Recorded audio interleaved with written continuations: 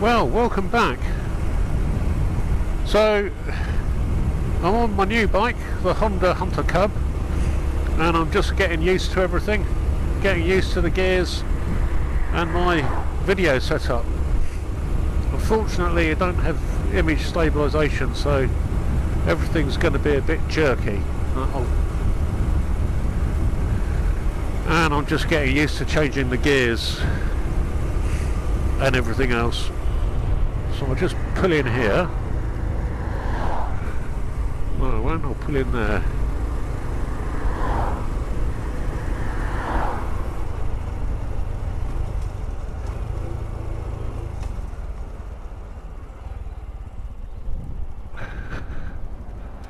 There we go. Whoopsie daisy.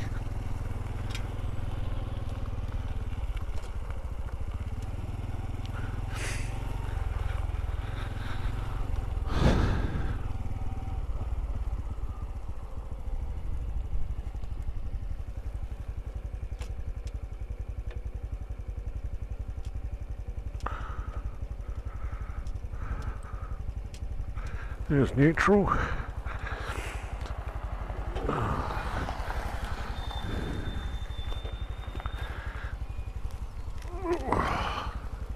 Right, there you go. Hope you can see that. So I've done a few things to it. I've put some weld underneath this, drilled a hole, tapped it, helicoiled it, so now I've got two mount points, not just the one. I fitted the bark busters on it and fitted the front rack, headlight rack.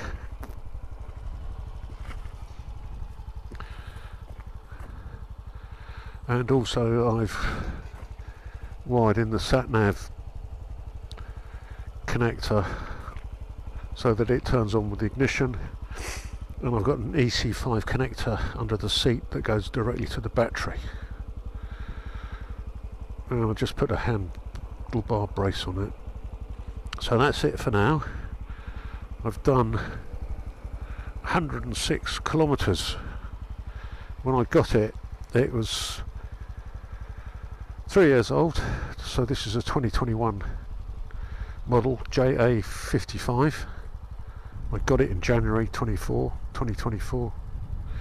It had 6 miles on it, so essentially brand new.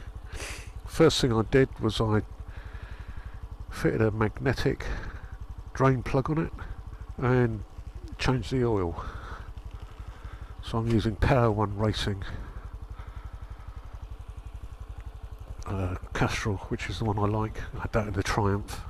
So I'll just show you how I did all those little things to it. So the first thing to do is to remove the covers. I'm not really going to show all this because there's loads of stuff online and there's some quite good videos about taking all the plastic off.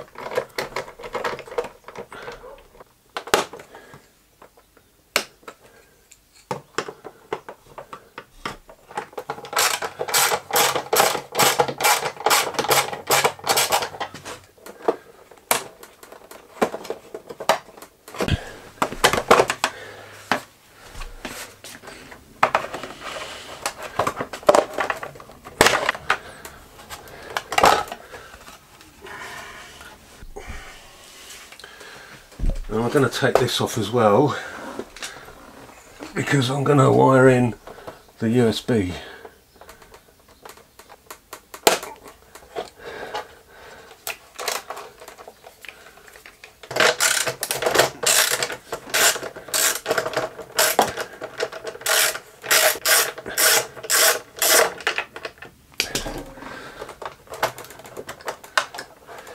Just two sneaky pockets underneath there, so there's a pocket there and a pocket there.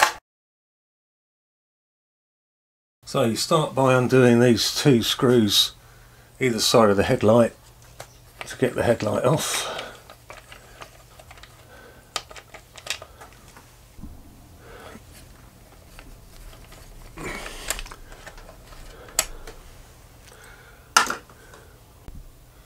And then the headlight just lifts out.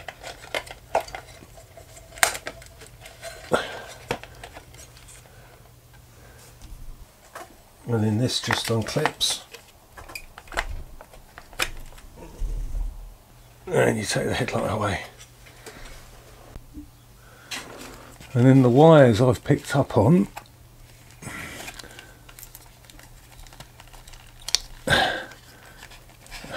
are in this connector, and I've tapped in to the yellow and black, yellow stripe and black cable, and the earth I've picked up from the green lead on one of the indicators. So, and I just take that back into the loom like that. And I just put a bit of sleeving on there to tidy that up, and then we'll clip that back in, make sure that's all alright, and then cable tie it up.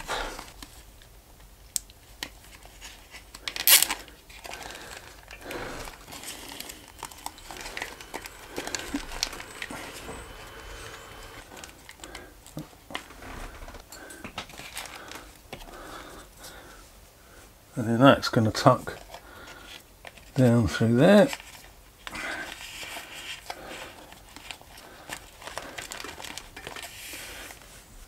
And then just plug the headlight back in. And button it up.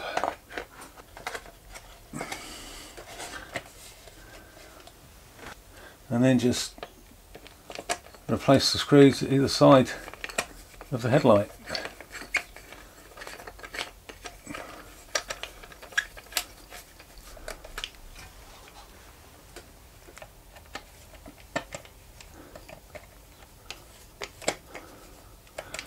That's done.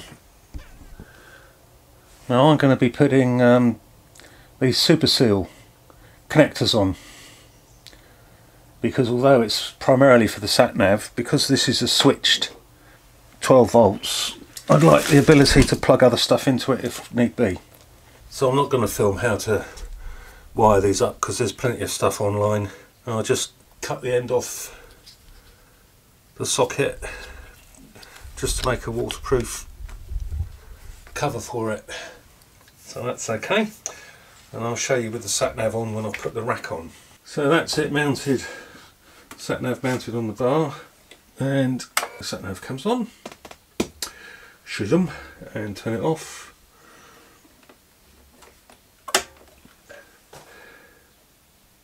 And the sat nav turns off. Perfect. And then I've got the ability to plug other things in. So I'm just going to route the cable for the USB charger while I've got that off, and I think I'll go up there. I think that's going to be a good route for it. So I got this USB charger because it shows the voltage of the battery as well, which I thought was quite a good idea.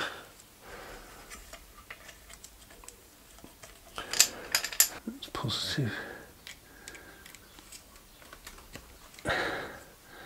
That's negative. And I've got a shroud coming for that.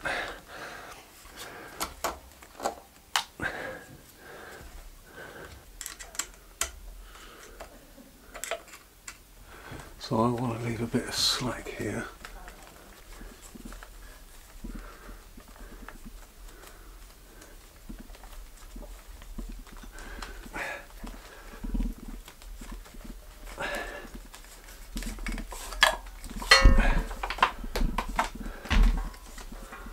That's better. Yeah. Yeah, that's better. Oh, I think I'll route it through there.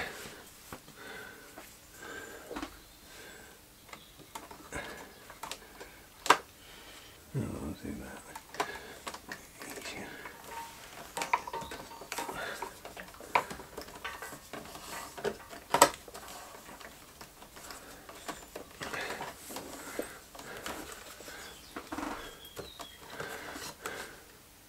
Good, so I've got an inline fuse to put in here, so I'll cut this back a little bit. So for this jump lead,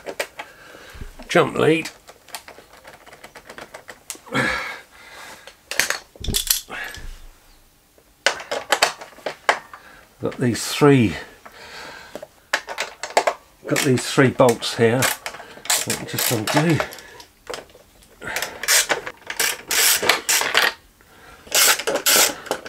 Pop it here.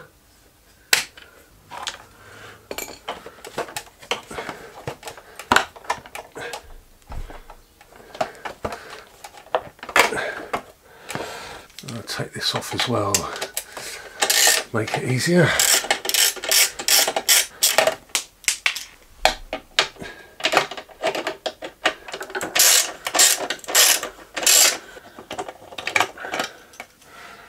And just take the battery cover off.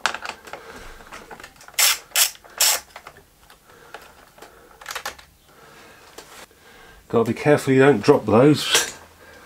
I dropped one that side into the engine. It was a devil of a job to get out. This one here.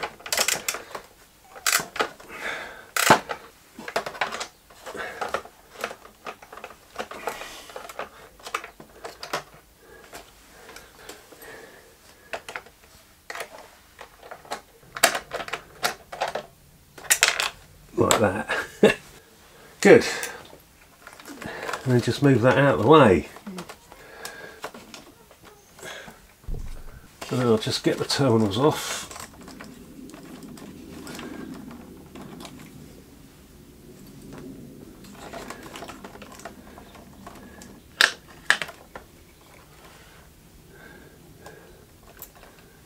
So these are, I wired this earlier, so I just wanted to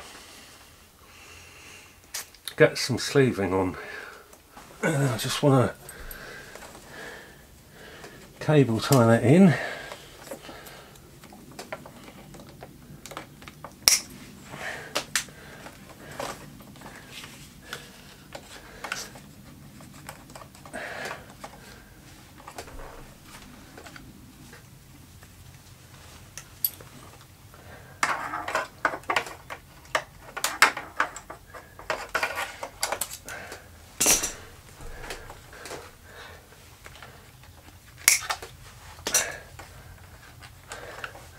Right, get the filter back on.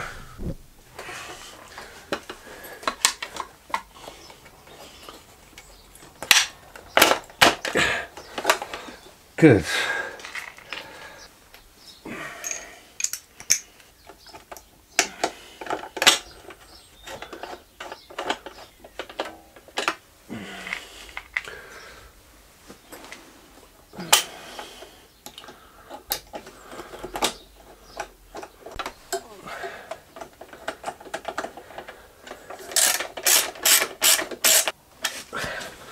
Good.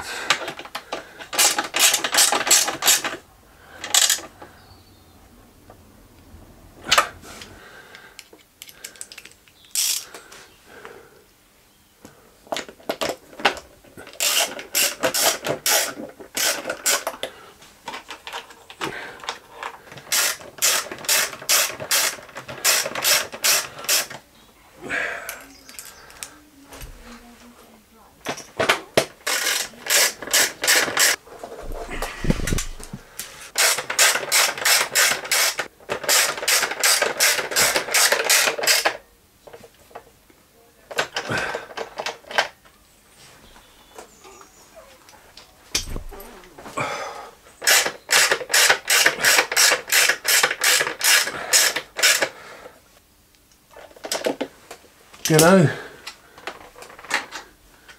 pop it anywhere. Yep.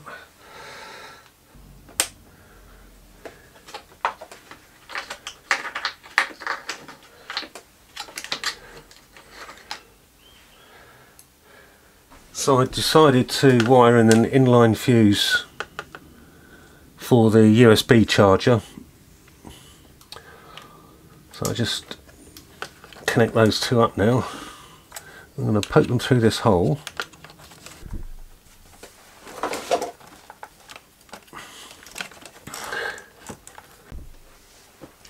Well, that was a real fiddle. It's in, but this doesn't fit properly. There's too many wires in here. So I'm going to have to rethink that. It's alright for now, but I might have to reroute some wires or rethink where I'm running them. Anyway, I think that will do for now. It's buttoned up. So put the panels back together. So that all clipped in quite nicely.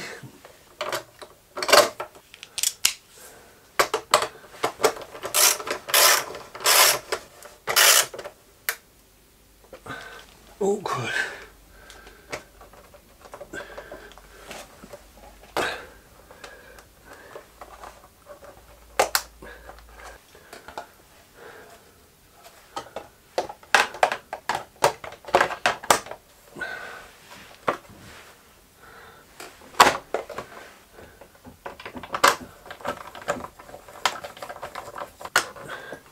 Pop it.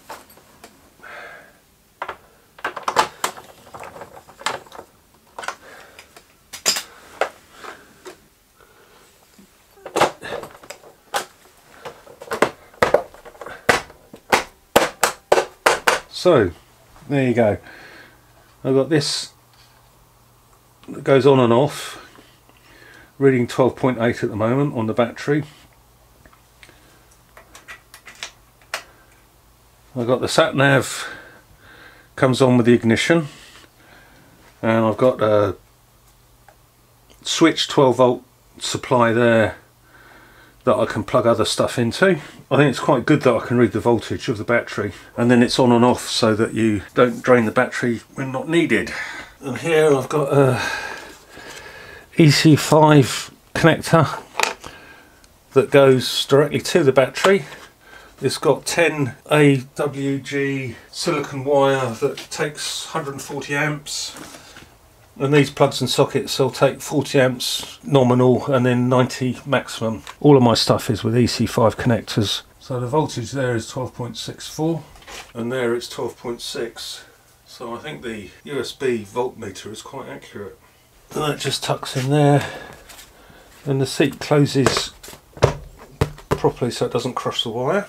So as I put things on it and do things and do the green laning, I'll put updates on Bikervation. I'm planning on doing the Ridgeway again, and I'm also planning on doing the Foss Way. So quite lucky in Wiltshire, we've got quite a few green lanes, of which I intend to do some. I don't find this at all intimidating like I did the XR250. XR250 too tall for me.